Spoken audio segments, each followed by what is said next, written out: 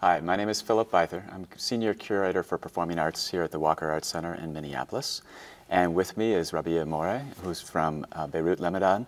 And the Walker is part of a consortium that helped commission a new work called the Pixelated Revolution that we'll see on Saturday morning here at the Walker. And last night we opened a work that is older, beautiful piece called Looking for a Missing Employee. And that is running as part of our Out There Festival here 2012 at the Walker.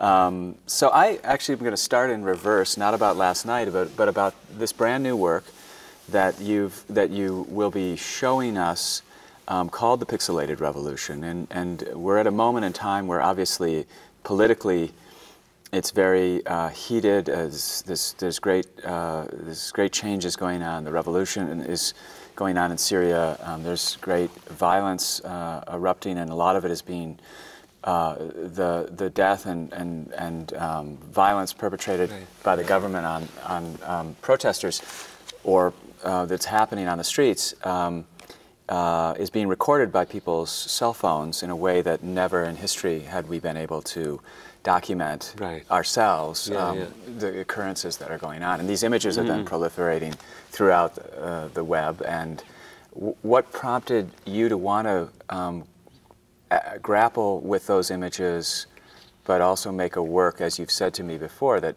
is not a piece that is a political advocacy piece in any way, is not taking that tact with the work? Yeah, actually, Pixelated Revolution, as you said, like it's reflection about actually these videos recorded by the Syrian protesters during the event that they are themselves making, creating and doing and living at the same time. And they are very strong, and for me they are in a way unique because we never, like in Egypt and in Tunis and even in Libya and all these countries where there was revolutions and still going on till now actually, and in Yemen, the difference with the Syrians is that there were only and still only two sources to get information. It's either the official channel of the Syrian regime, or the uploaded videos that the Syrian protesters are filming, and we can see them on the web or on the TV channels like Al Jazeera and other channels.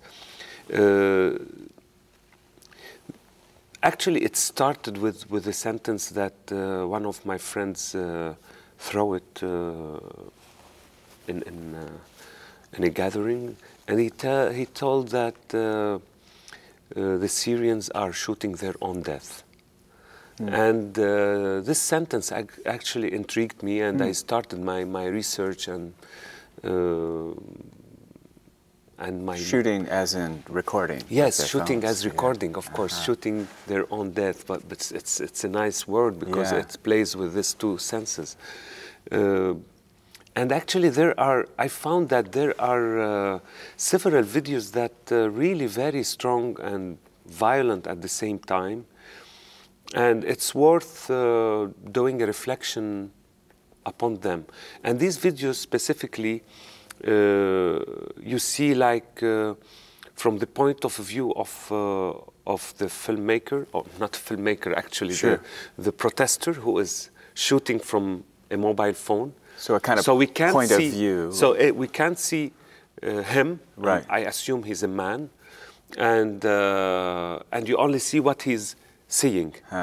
And then suddenly he sees like a sniper or someone who has a gun, like from those thugs of the regimes, and shoot directly towards the lens. And then there's a fall. So it's really very strong. And if you take the sound track from it, digestic sound, of course, it's a real sound. If you take it off and you just look to the images, you don't understand anything. You just see like a street, and then like, for example, a tank, then you see like flu images, motion, and you don't understand, and then black. But if you hear the sound with it, then you understand that the bullet came straight to the lens or to the cameraman. I'm calling cameraman because so I started actually think about these videos, and actually this is something not new in the sense that I started doing works on images and videos in different artworks. For example, in 3 posters, which I did the work on the video testimonies that has been done by kamikaze suicide bombers from the communist Lebanese party. During the Lebanese Civil War? Yeah, it was during the civil Lebanese war, but it was, of course, it was against the Israeli occupation. Right. Because especially after the invasion of Lebanon in 1982, so the resistance started, and it was a national resistance and secular resistance, and not Islamic as it's now. Right, so and the resistors would record themselves often. It started like with few secular political parties that they start to film themselves before heading to this operation to commit suicide, to do this operation. They'd have a bomb attached to them or something? No, not at all. They are like sitting with their military clothes. Sometimes they are with the ordinary clothes. Oh, that's sure. Yeah, just facing the camera like this, and actually what was and a flag behind. This yes, is the with first a flag. piece of yours with I like saw. The setup of the like a kind of a setup like a homemade studio that you don't know where is the location, because of course it's undercover resistance. Sure. But what was interesting at that time is that they start their video testimonies with a very intriguing phrase, which they start like, "I am the martyr comrade Rabih Mroué," for example. Kind of like I just did with this. So it's astonishing because I am the martyr. It means that he's a martyr or she is a martyr, because there were female and males who committed such operations. So I'm a martyr, but he's still or she's still not a martyr yet. Yes. As declaring, I'm dead in front of the camera, but we know. He or she will know that when we will watch the video, they will be dead. Right. So I started reflect upon these videos, and I did a work with Elias Khouri called 3 Posters, and later on I did a work, kind of a lecture performance on 3 posters. Oh, so the original 3 posters was not a lecture performance? It was a performance. And later on I continued reflecting upon different sorts of images and videos. For example, in the inhabitants of images, I talked about street posters, very strange posters that appeared in the city, and then the Pixelated Revolution. So it's like a kind of continuity of this reflection that I started since many years, like 3 posters. It was in 2000, and before I did a work with a friend, collaboration with Tony Shakar. It was called Enter Sir, We Are Waiting for You Outside. And it was about the image of Palestine in our heads, or or the image of Palestine in the media. It was like in both parallel, like the image that we inherited it from the older generation. So we were like thinking about this image, the representation of Palestine. So also it was about the image and videos. When you said about the Pixelated Revolution that it was interesting to remove the sound, and in some ways that kind of in some ways removed the context, and then these images had a different life. What is it about? Could you explain that a little further around the power of these images when they're removed from the political context, or because so often people today are using these images to inform them in a reportage kind of way. You're looking at it from an image as an artist, but it's still very heated. I mean, it's such a hot moment. Yeah, actually, the Pixelated Revolution, I did like a kind of like a tryout. It was in Beirut. Yeah, I read about it. Yes, and there was I didn't notice that that people will be really annoyed by these images. I thought that we are all familiar because everyone's seen them online. And some people like they came to me and they said like, but you have to say that this work contains violent images, and maybe we don't want to see them. And then I looked at them, and it's interesting because these videos, you don't see blood, you don't see corpses, you don't see anything. You just you see apply a street. All that meaning. Yes, you create all this violent out of, actually it's the sound which is very violent. And not the images. And this is something interesting to think about.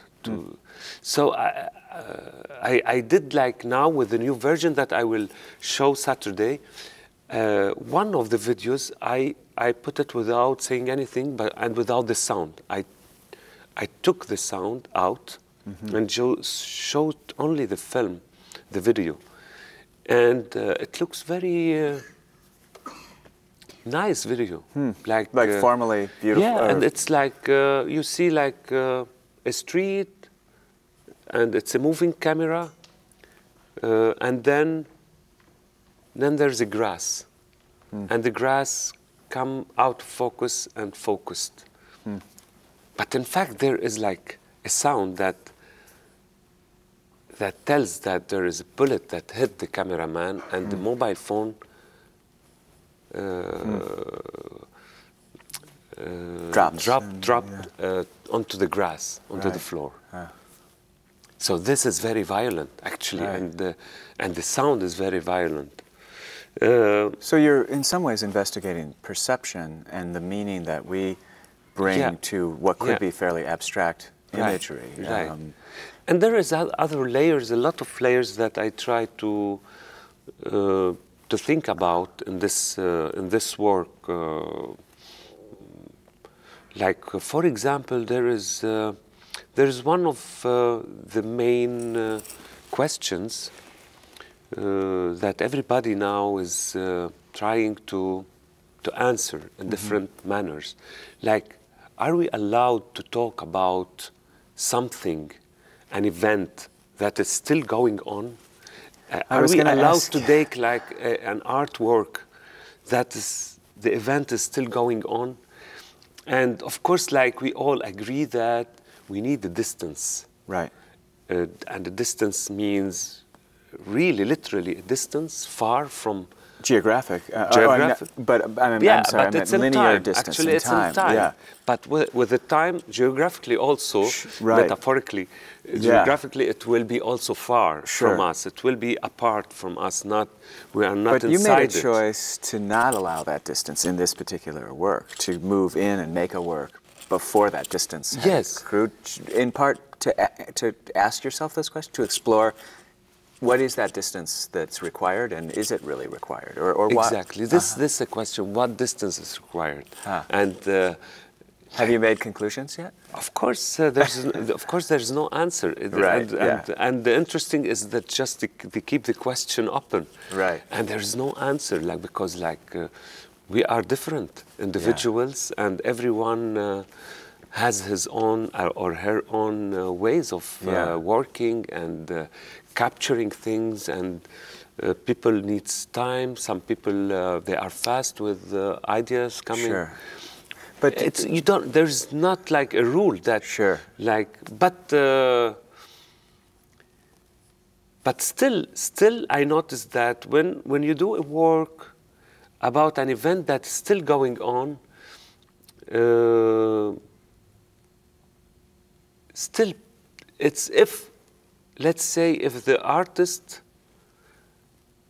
created this necessary distance to talk about this event that is still going on, sometimes the audience are not ready to hear about it because they still there's too much emotion. They are still in this. Right. So sometimes they don't accept to talk in a very cool, let's say, cool manner, just like talking and doing theories and in a calm state, whether people in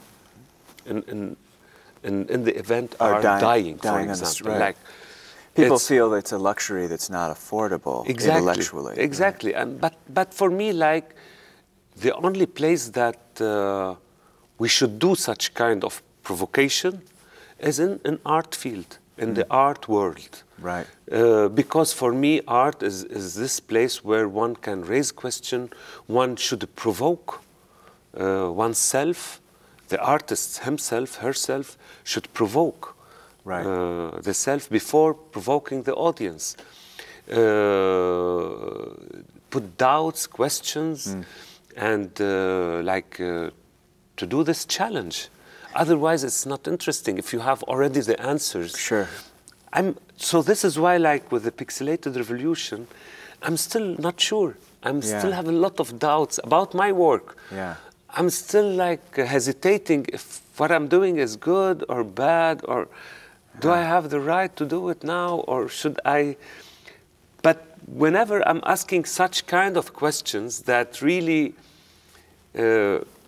make me disturb me exactly, I feel that yes, what I'm doing is good, because this is what art should aim for, is just to shake the norms, to talk about taboos, to let people think about matters, and to share with another person your thoughts, your doubts, your skeptical matters, etc. In a way, one could argue that it opens the world a little broader for the society, in that once war erupts or a violent conflict is happening, it's almost everyone's emotional and intellectual energy needs to be ends up getting applied into that conflict. Yeah. But that's also why I'm sure it was controversial to show the work in Beirut, because people wanted you to be on a side or advocating in some way. Yeah, but sometimes, but of course, in the Pixelated Revolution, I show my position immediately, directly, because I can't be with.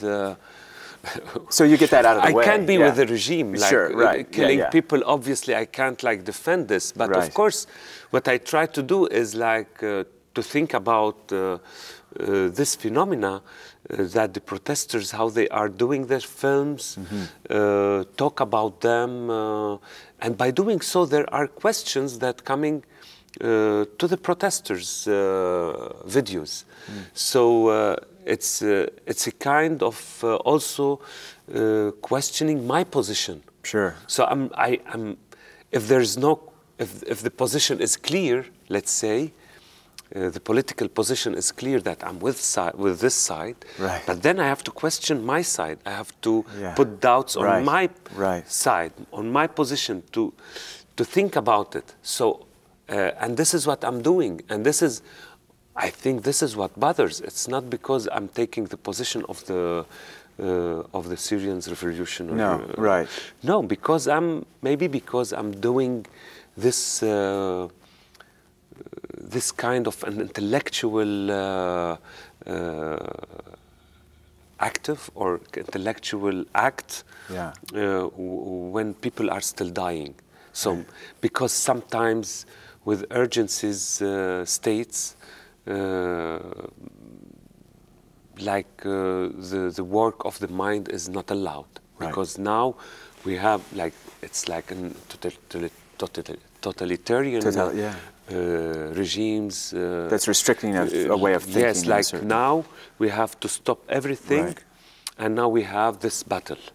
We have to be one unified society in the face of the enemy. And this is a strategy actually that, especially in the Arab world, especially in Lebanon and Syria, it's always the case. Like we are always asked to postpone thinking, to postpone questions, because we are still in a state of war. There is an enemy very close to us, Israel, and we should postpone all our interior problems or our interior questions for the sake of this Would you say battle, it goes so for this war. And of course, it's the authorities and the regime are taking advantage of this to keep themselves in the position of power. Right.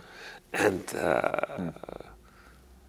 almost it removes a part of the humanity that one can bring to life. And did you find... So this is what the idea is, that during, like, in such events, sometimes there are like some people that they are also using unconsciously, unaware of the danger of this idea that they tell you, but the event is still going on. We are not allowed to think about it in this way. Right. Ethically, it's not good. But why not? It's not about ethical now. It's about really asking questions and thinking. And for me, thinking is the highest value? Is like to highlight your state as a human being par excellence. So we are now thinking, and this is actually what distinguishes us from animals, that we are allowed to think, not only to feel. Right. What would you say, since you've opened the work and showed it in Beirut and now taken it to New York, you coming into the work was asking yourself so many questions. What's the most distinct or maybe profound question that surfaced that you hadn't thought about before starting to show the work to some people around the piece? First of all, when I carry any work from Beirut to another country outside Beirut, I insist that I should present it as it was presented in Beirut. So I don't change anything, and I believe that any person in any spot in the world could understand what I'm talking about, even if someone in Minneapolis, for example, does not know anything about Lebanon. And I'm talking about Lebanon, or I'm talking about Syria, and this person doesn't know anything about Syria. I think that he can understand what I'm talking about, because I think arts and artwork is not to simplify matters to someone who doesn't know. I'm not coming outside of Beirut to anywhere to simplify, not to teach anyone about Beirut or the region. No, I have a story that has inside it questions, doubts, and I think these what I want to share with anyone. And even if there are a lot of nuances will be missed, no matter, because I think the audience is intelligent as much as I'm intelligent. Is not, if not more than me. So I think they can manage with the material that I'm presenting to them, and they can deal with their own matters that I don't know. They can translate what I'm talking about in their own ways, and the questions will be also transformed to their circumstances. And it seems almost ironically, you know, very often we think of work that deals with complex subject matter is that the more you know going in, and the more invested you are in a topic, the more you'll receive from a performance. But in this instance, the distance of, say, going to New York or Minneapolis with Pixelated Revolution, the distance may actually allow people to come to it more open in some way, would you say? Or I didn't get it very well, because the remove from Beirut of presenting this work, does that by nature give people more openness to it because it's not so charged. They're more receptive to the artistic exploration. No, I agree with this. What about the form that you chose, the lecture performance? You've used before, other performance artists have kind of created performance work in the form of an almost academic lecture. Why is that of appeal? Why do you approach that form? Actually, it's I prefer to call them non-academic lectures instead of lecture performances. The difference being? For me, like, the difference is simply like performance. When I use the word performance, I think I prefer, like, this is a personal thing that I prefer when I use the word performance, is that I have also to treat the space, the whole space. I have to put some question, to put in question the space itself, the relation with the audience, between the stage and the audience. And with these non-academic lectures, actually it has the same relation, the conventional relation between a lecturer on facing the audience. So it doesn't question the space or the relationship between the stage and the audience. The way, say, Missing Employee does. Yeah, the way, like, with Missing Employee, it's different. There are, like, it's a performance, it's a lecture, it's a theater performance for me. It's a theater. And there is, like, one of the main question is the relation between the event that is going on the stage and the absence of this event on the stage, and how we represent this event. And where should the audience look? Because the event is shifted actually from the stage to their place. It's happening in the seats, in the audience seats. I'm sitting there and I'm doing all my actions in their place.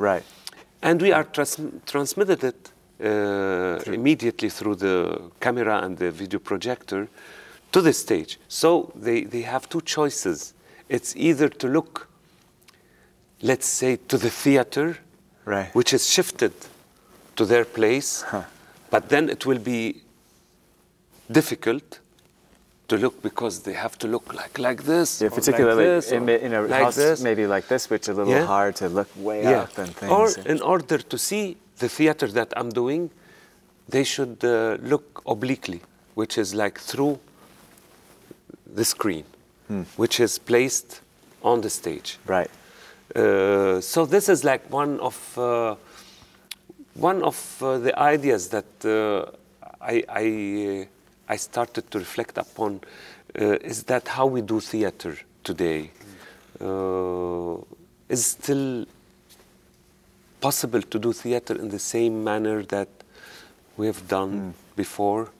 Do you make theater in a non-mediated way? Sometimes yes, yes, but there is always something that make it not really theater. Like, like there is something fishy, we say, yes, in the form. Right. Like, but it's not really theater. It's theater, but not really theater. Like, I always try to put this doubts that I have on theater. I have doubts. I have question on how I should do theater, and I don't have answers yet. But for me now, like maybe one of the things is that to put my questions inside the work itself. So the questions are in a loud voice in front of the audience on theater. Sometimes I put them directly, sometimes... This way, the way you put your questions about truth at the start, for example, of Missing Employee. Yeah. And of course, like, it's a live transmission.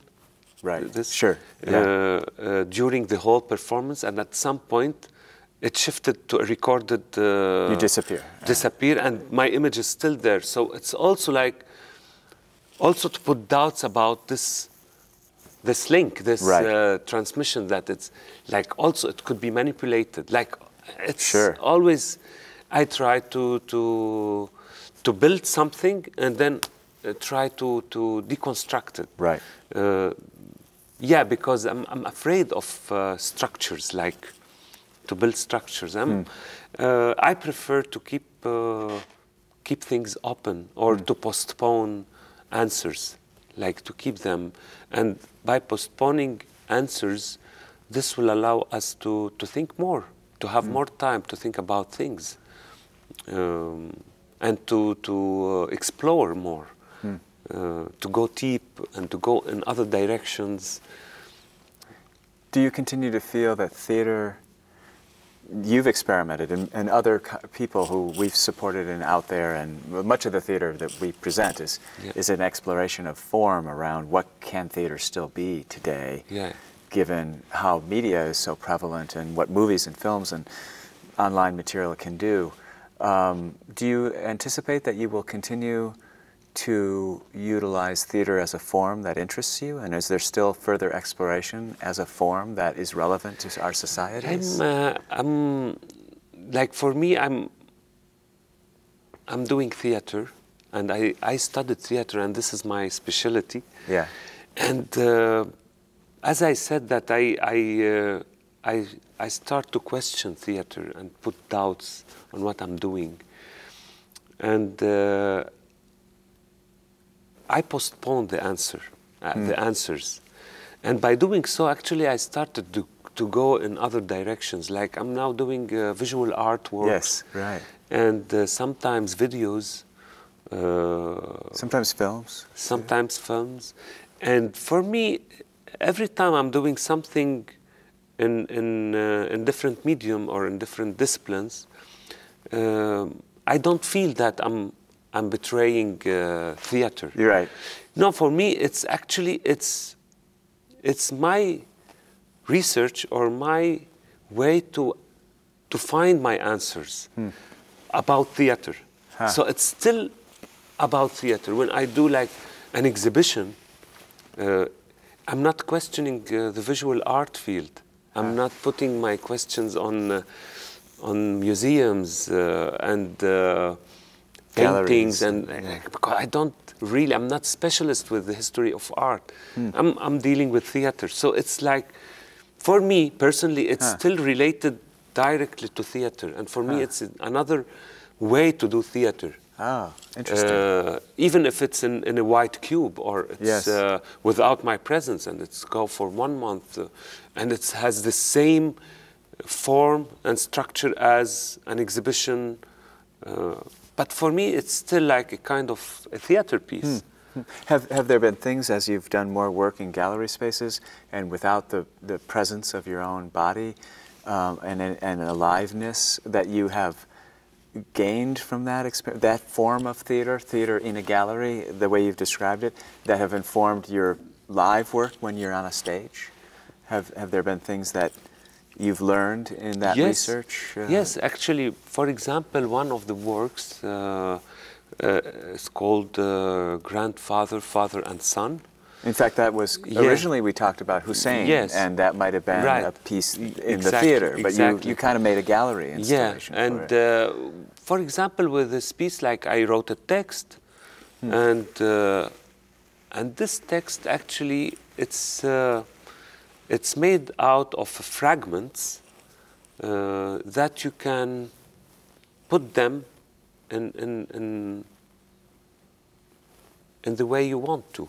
Right. Like each one can put them in different line, and even you can skip like 2 fragments, 3 fragments. It's no matter. Right. Even you can take 1 fragment. It's still okay.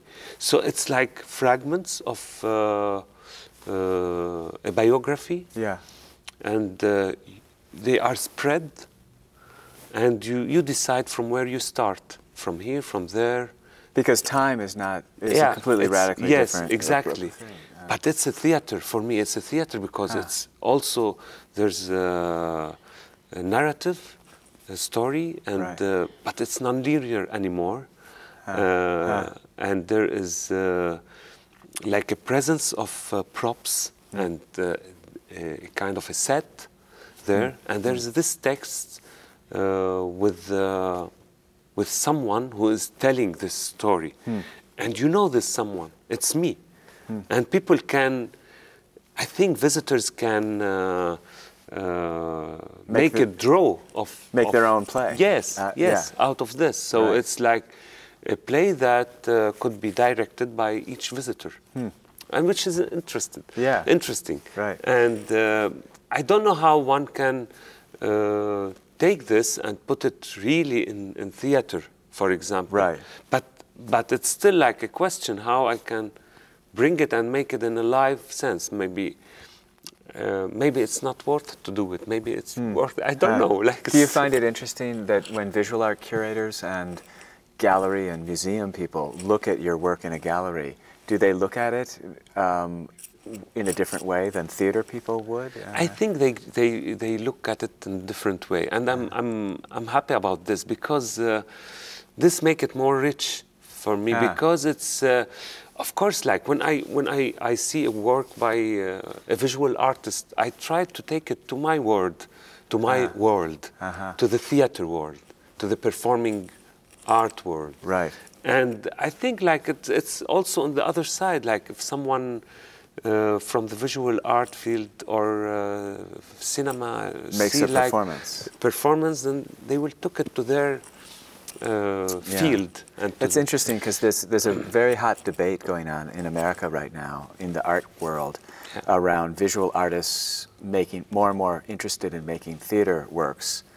And theater artists, having their work, and there's an essay that Andy Horowitz wrote on CultureBot, examining on why so many, even those in experimental theater, go to see visual art performance and are disappointed because of the value structure that we approach the different work from. And it seems like you've found a way to be open to both worlds and not necessarily.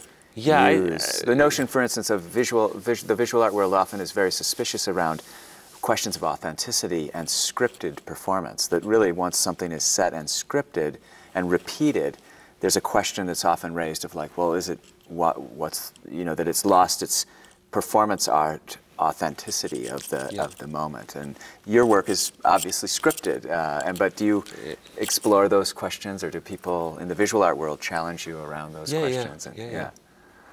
It's an interesting moment, I think. Do you find that in your work here, say with Missing Employee, that we had just been talking about, there was a lot of work happening in the 80s. In fact, the Spalding Gray Award that you received from the Consortium of U.S. Places, named after the monologuist Spalding Gray, who had a desk similar to this, would come and sit down, as well as today, Daniel Kitson or Mike Daisy or others. You've chosen in some ways you could say Missing Employee is a monologue, but you're one step removed and mediated. Is that, what is it that, have you always made your work that that there's that mediated aspect. And had you ever done just straight personal, monologues in that way? Yeah, sometimes it's not monologues, sometimes it's monologues. For example, and it's always this mediated relationship with theater and with representation. Like, for example, in Who's Afraid of Representation, there is like a kind of presenting in the first tense, like I, of the body artists in the 60s, 70s. Yes, I'd love to see this piece. So, for example, like saying like, I, Chris Burden, or I'm Bob Flanagan, in this year I did this work, etc. So it's in the first tense we use monologues, and it's always like there's a screen facing the audience, and actually Lina is playing the role of all these artists. So once she go behind the screen, then her image appears on the screen in one-to-one scale, facing the audience and talking to the audience. But in fact, in reality, she is facing, she's giving her back to the audience and facing the wall, and her image appears as if she's addressing to them. And there is another monologue, actually, which is, it's a Lebanese criminal who committed a crime in Lebanon, and I play this role, and I'm always standing in front of the screen, facing the audience in flesh and blood, and talking. And for me, it was like this membrane, which is the screen, that separate theater from non-theater, or from the other suggestion of theater.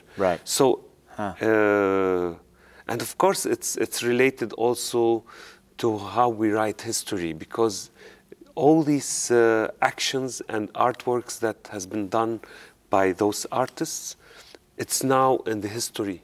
It's in a book. It's everywhere. You can read them. It belongs to the history.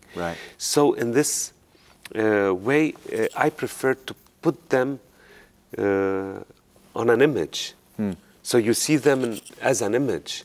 And Lina is always talking with another mediator, which is the microphone. So you hear her voice through speakers.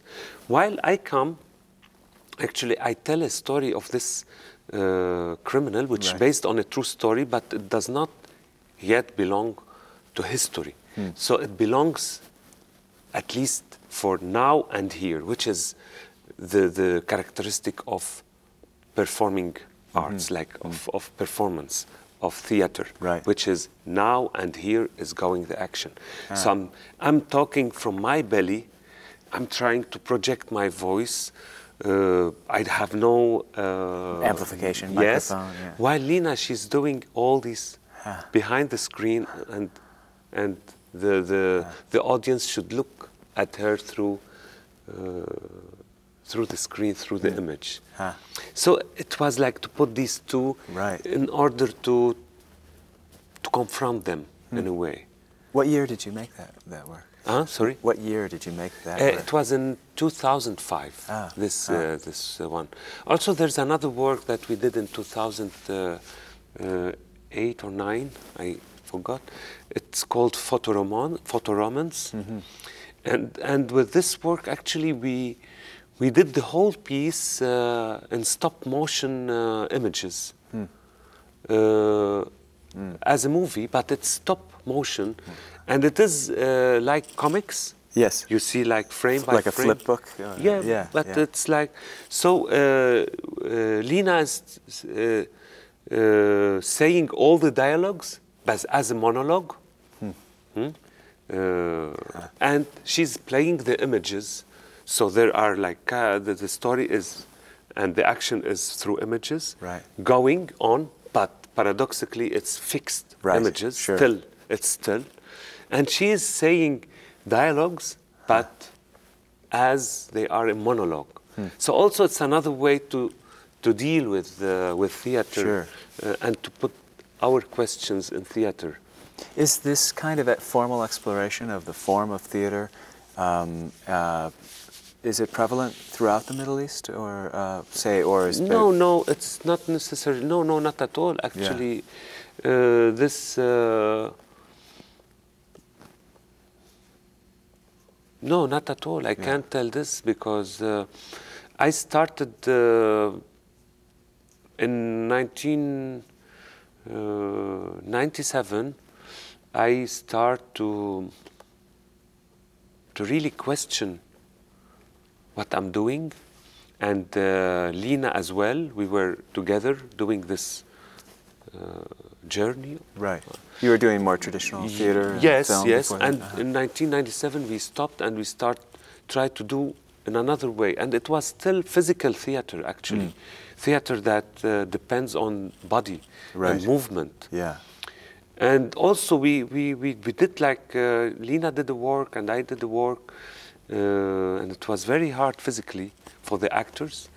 And then we were also not convinced. Then in the following day I did this work, Enter Sir, We Are Waiting for You Outside.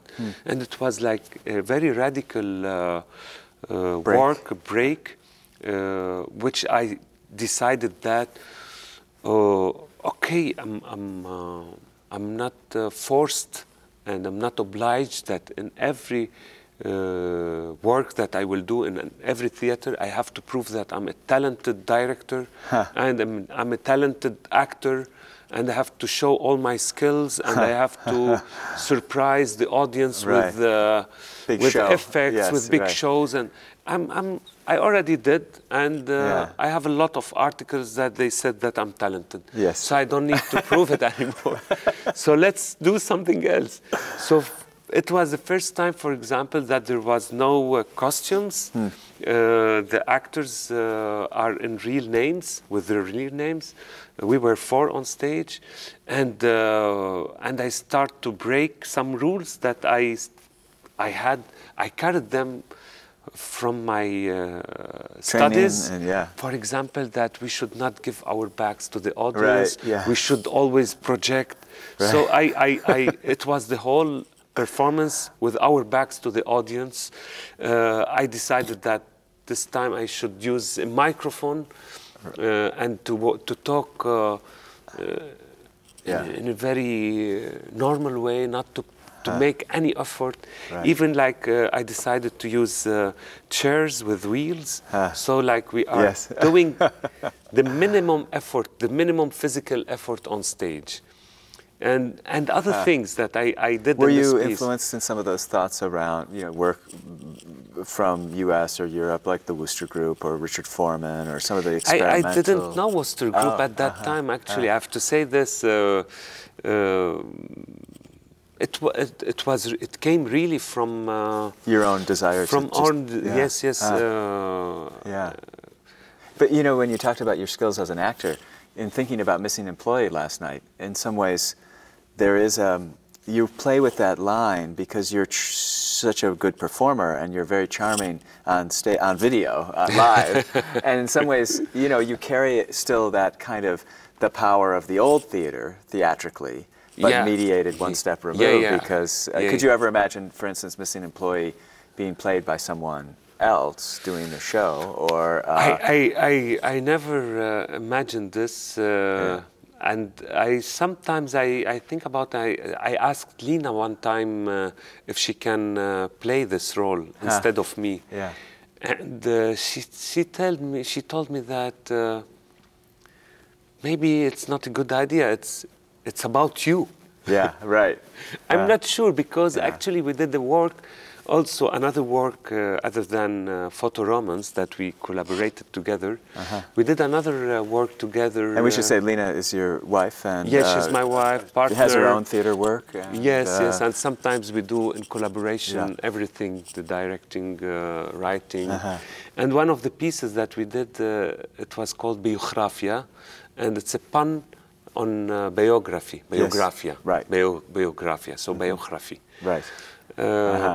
Anyway, in this work, Actually, it's based on Lina. She's the actress, and it's about herself, and it's a monologue as well. Real life biography? No, not really. It's, it's fiction, but also with our question on theater, what we are passing through, and it has a very specific and really strong, at least for me, very strong structure. And we have never imagined that someone, a director, will take the text and do another production and another vision of it. And it happened last year that it has been done in another production, and it was in a different way. Did you see it? I did not see it live. I saw it on video, and it's very interesting, actually. I can't say that I prefer this or I prefer that, because it's different work now. Right. It's not my work anymore. Yeah, sure. Right. It's not Lina's work. It's the director's work now. It belongs to someone else. Yeah. And this is very interesting. And maybe you are right. Missing Employee should be done by someone else other than me, and in a different way, not in this form that I presented it. It's funny, talking to Lina last night about Missing Employee, I asked, and actually when I first saw the show, I didn't realize, I was uncertain whether the real story of the Missing Employee and all the newspaper clips and everything actually was real at all, whether there was really anything like that ever really happened, because we're living in a time where there's so many theatrical performance works that use unreliable narrators, or people recreate a mythical history. And does it matter to you whether people believe that it was in any way a real occurrence, or whether or not, or how No, actually, it's one of the strategies actually that we used in our works, me and Lina, which is like, in a way, to put these doubts on what we are doing. Between fiction and real. Right. Where's the fiction starts, where ends, where the real starts, where it stops. And actually, it's not, we use this strategy not to cheat the audience. Right. To tell them, oh, you believed us, but it was not true, or, oh, you think that it was not true, but it's true. No, not at all. Right. It's just to put this question about any narrative. Sure. To put this doubt or this conscious about history itself. Who writes history? Right. How we write history. How we write, how we describe an event. What is a witness? Is a witness really describing what really happened, or like the memory and the illusion and the characteristics and the psychological state all these levels play a role in how we tell an event that we witnessed it in our own eyes. So it's all about this. So for me, there is no truth, there is no false. For me, what I'm hearing or what I'm watching, I take it as its reality by itself. I take it by itself, and I think about it as a whole, without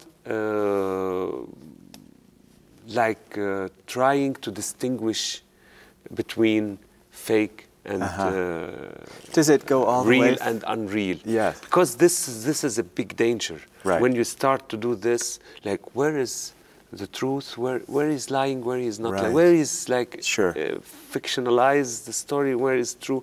Then this creates this binary thing, and then there will be like truth and untruth, black and white, good and bad, which is very dangerous. So there's a range of colors between those two colors, and for me it's just that you take it as it is and think about it. Right. Whether it's true or not true, it's not matter. What I'm proposing to you now, this is the story that I have. Right. So take it. Yes. Right. And this is what I do when someone tells me a story or describe an event or tell even a lie. Like he's saying that this is a lie. I want to tell you. Right. I take it as a fact that it's a real story now. He's telling me a lie. Right. And I believe this, even if this is. And it's interesting in the subjective nature of truth itself, which is, I think, part of what you're examining. I have a friend who comes out of the science advocacy realm and just wrote a book that I just finished about the nature of our current times and the distrust of science, in particularly around climate change. And he makes this argument that both the fundamentalist Christian and other fundamentalist religions' denial of science and, in his perspective, that truth, which is empirical from his point of view, and the postmodernists, artists, and are leading to a culture that no longer believes scientific fact, and therefore no longer will question things like, is there truly climate change and things like that. Do you ever think about those questions around the kind of subjectivity around truth and then its relationship to attempting to, say, belief in something like science and that sort of thing? It's a complicated question, but what I was trying actually to say, maybe this will answer your question, is that I believe that there is not an absolute truth, not an absolute result. Like there's always something that can shake this truth, wherever it's strong. And for me, like, truth exists in all the versions that we can get. So, for example, in Lebanon, we have a lot of versions about the civil war. Right. Or we have also a lot of versions about the meaning of our country, why Lebanon existed. And each political party, each religious and confessional community or faction has its own version, mythology or story or history, etc. And of course, they always say that my history or my story is the only truth. The only truth, and they don't listen to the others, because this is fake. This is not true. It's forged or not forged. Fake.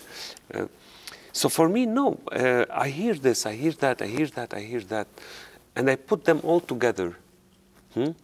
They make an image, but it's also not a complete image of the history of Lebanon or the history of the civil war. But all of these versions together gives a wider vision about, and we can understand more. So I believe in this version, and I believe in this version. Believe this inversion. It's true, and this is true, and this is true, but it's true in the discourse of this party or community, and this is true in the discourse of this. I have to be also aware of the discourse behind each group, and I can put them together, and then we can study history in another way by just confronting them together and without accusing anyone of inventing or not inventing, etc. Just to put them in order to understand more. And as much as you can collect versions and put them together, as much you can widen the vision and you can be closer to what might be a truth. But I think it's an impossible task to collect all versions in this universe, in this world, about one event. So there's still one that is missed. And so the truth is always not complete. So this is my theory. Which was actually. in many ways was really the essence of looking for the missing employee. And do you feel like in this moment that we live in, where it seems like fundamentalism of many stripes is on the rise, that increases the importance of the role for the arts as the kind of unbiased examiner of these multiple truths, of kind of keeping the thinking open enough to allow there to be a counterbalance to the various camps of fundamentalism that exists today? I think even if not the word is going into more and more fundamentalist, I think the role of art, for me, it's always to put this confrontation, to question history and truth, to put doubts, and actually what is important is to ask a real question. And by saying this, I mean that when I have a question and I share it with the audience, it should really that I don't have an answer. I'm not hiding the answer. Otherwise, if I have the answer, I'm just asking the question, it become a kind of activism. Right. And then I'm just there's a subliminal thing.